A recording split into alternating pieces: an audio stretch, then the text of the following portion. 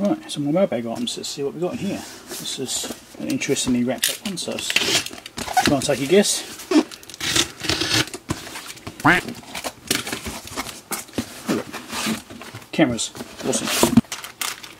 So these are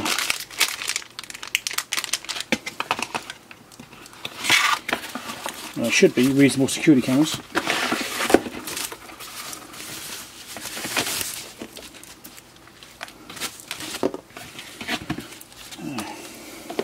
So HIC vision, I don't know, HIK vision, I don't know, you could pronounce it, it's probably a SICK vision, I don't know.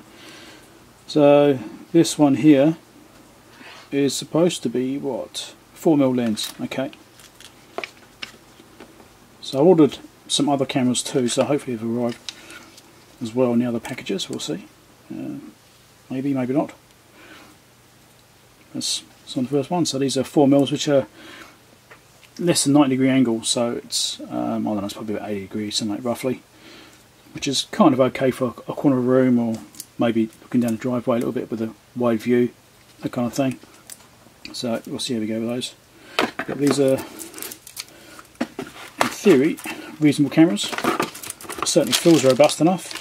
Comes with a little cleaning cloth and Allen key tool for getting the thing open. Little Torx screw and a sealer for that. So these are obviously PoE cameras, and they also have 12-volt capability as well, but it'll be running PoE, it's simpler. And it has a nice little template for mounting it, which is handy. If I don't squash it flat, it'll be quite good. Both these cameras are the same, so I'm not bother showing you both of them. Let's see what's in here.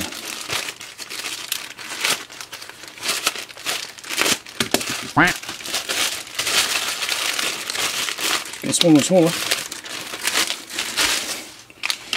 What are these things? That is a SD card reader. Yep. SD card adapters.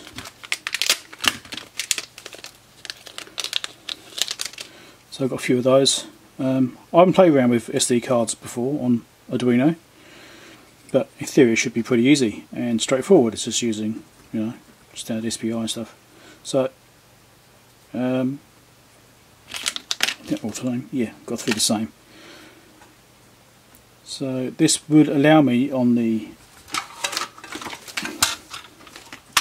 project here for the leakage detector, or leakage tester. If I want to, I could probably, actually, is that the same pinout? That's a programmer. No, it didn't pin out to that, it's a shame. But it means you could use this to write data to an SD card to do logging. So if you're doing really fast measurements, in order to see the response curve of the device under test, you could actually log it to the SD card faster than you can see it on display. So that means you've got the option there of just saving it to a CSV file or something like that, and then you can actually look at it in Excel and actually graph it out. I thought that'd be a handy thing to do, so I'm probably going to add that onto the features of the unit. I'll get the base system working first, and I'll probably play around with that later on. Let's see what this is.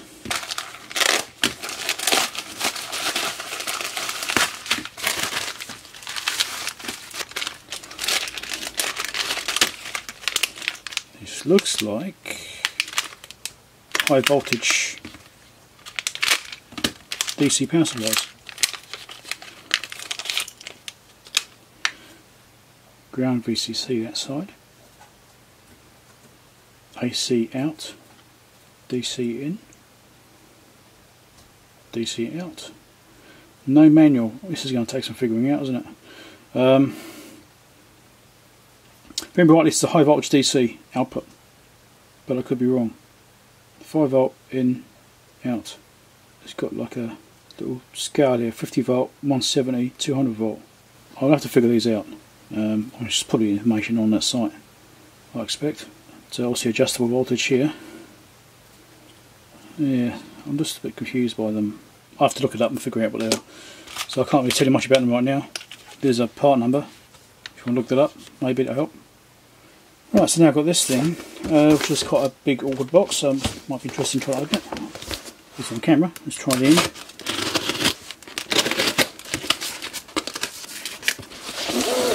another box. And there's something else in there still.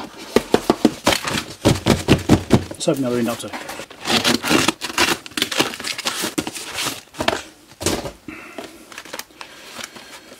So what do we have in here? This is a mounting bracket.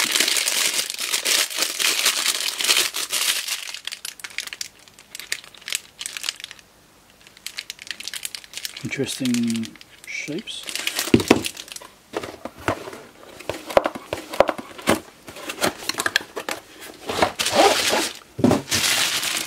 We have a stand. I'll have to zoom out for this.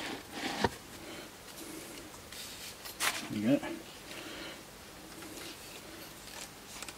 And it's basically a tripod stand. I don't need to show you that much. Locking piece, and then it's telescopic as well.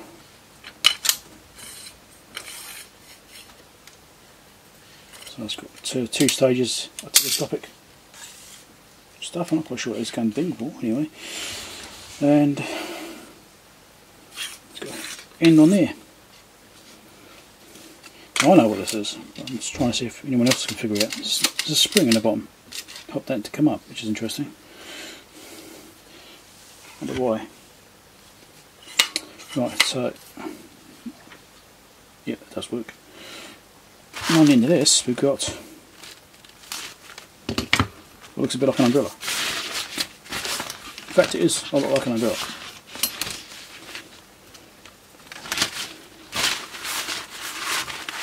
So what this is for is lighting setups.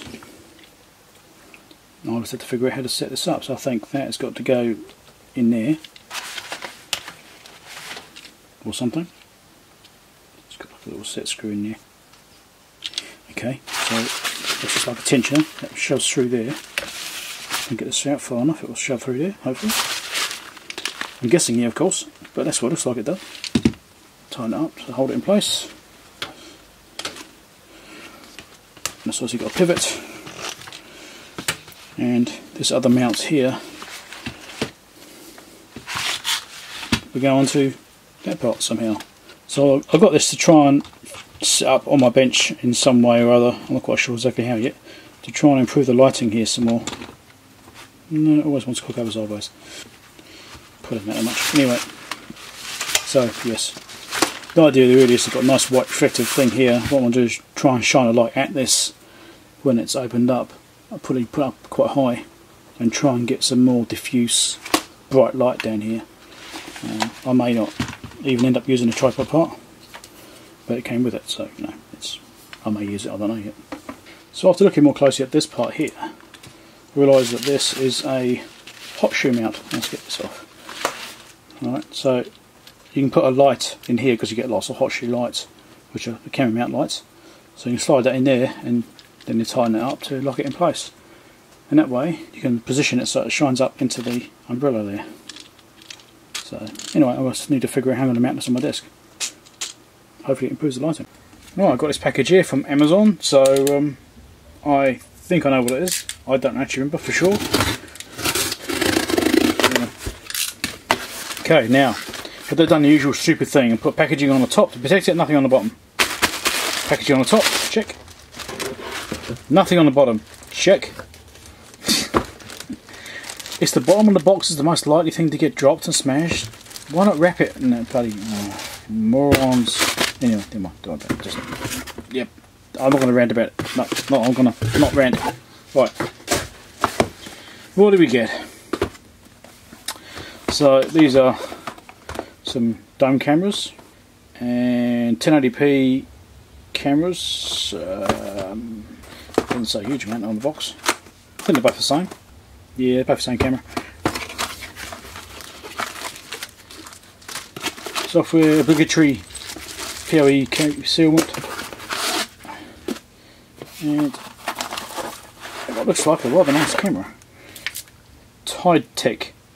Was it Jide Tech? Nah. Don't know what's this power 12 volt DC. So I want PoE cameras, they better be PoE. Better be. At least they come with mounting brackets, which is a little bit unusual. That's actually quite nice. Usually you have to take the cover off and screw through. This is different.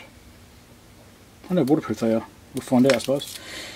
And what else is there? I don't know, some manual stuff. Yeah, okay, shopping experience thing. Whatever. Let's make some space.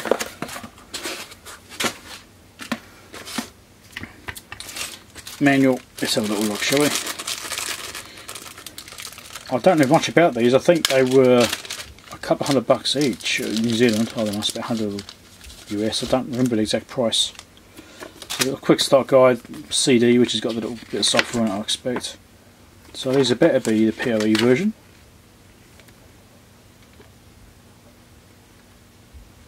I don't actually remember. I guess I'll find out when I hook it up. My basic spec information. Yeah, I mean they're pretty simple things. You just plug things into power and off you go. So I need to plug this into power to see if it will work. I shall do that somehow soon. Yeah. Right, so I'm going to play around with that camera, and it's a PTZ camera, so it will pan and tilt and it doesn't zoom. It's actually a PT camera, pan and tilt. So we go side to side and up and down and move the angle around. It won't zoom or just focusing on that. So, but it does some movements, which could be handy. So I paid a little bit more for those because of that PTZ option. Both cameras are the same. So it seems to work fine. Quality looks okay. I can't say it's anything wonderful compared to some other cameras I've been using, but it's alright. And this is a mounting base for a larger size camera. Appears to be stuck. Interesting. Sticky. Oh, because it's got this foam back in as it's stuck on. Right. But yeah, it's just a mounting base for a different size camera. Now I've got a larger one which is this size, and this base is obviously meant for that camera. The idea then is you can mount that up and mount it flush on the wall, and you've got a room there for cables and stuff to go into, and you can, you know, then just run a single Ethernet cable in, and worry about joins and that sort of stuff, and put, you know, trying to put the joints inside boxes and stuff like that. So it's all weatherproofed and sealed, and it looks alright. I mean, this is probably going to slip off actually. You have to be careful about that. These mounts slipping off. It's not lipped both ways. It's like an L-shaped rubber. See that there? Really, it should be a U-shape, so it wraps around. That way, it won't slip off either way. But that's a little detail, I suppose. But yeah, that's alright. That'll fit my other camera, which is a pan tilt zoom. Is a popper one, and it's got like I think it zooms like 28mm or something like that. It's pretty effective. Great for down the driveway. See right down, you can zoom right up to an unplayed stuff like that. It's brilliant. That's what that's for. It comes with screws as well to obviously screw into that for the mounting, but not that exciting. But more toys to play with.